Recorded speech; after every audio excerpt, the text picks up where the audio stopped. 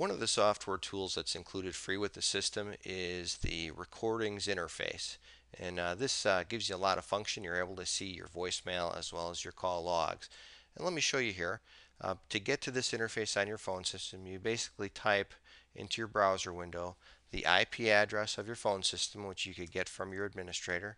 Mine is 10.1.10.210/recordings.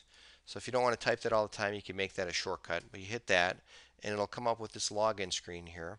And what do I need for a login and a password? Well, I need my extension number, which I have here is 8572, and my password, which we set up on all of our systems as default, which is 100. So I log in, and I'm presented with some things here. I have, my username and extension here, but then I also have voicemail, which shows me this list of views, and then I see a call monitor, which gives me a complete list of calls that I have either received or made to voicemail or whatever. Some tools here you're able to use. If you select one, you could delete it.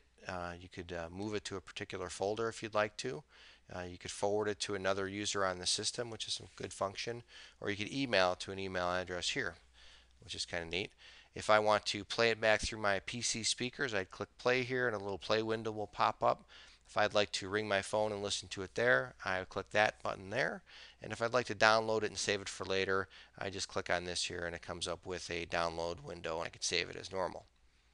On my call monitor tab, I could see my list of calls and I could also search them. So I'm not sure if I have any valid data here, but let's see if we do.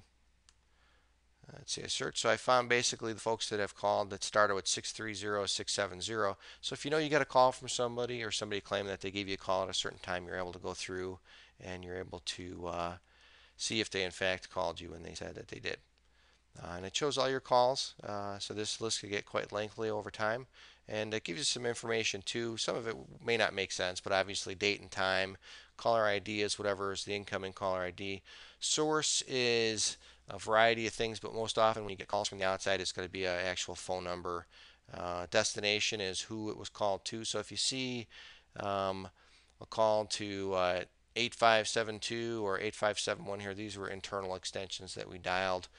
These calls here are calls to the outside world. And then how long was it?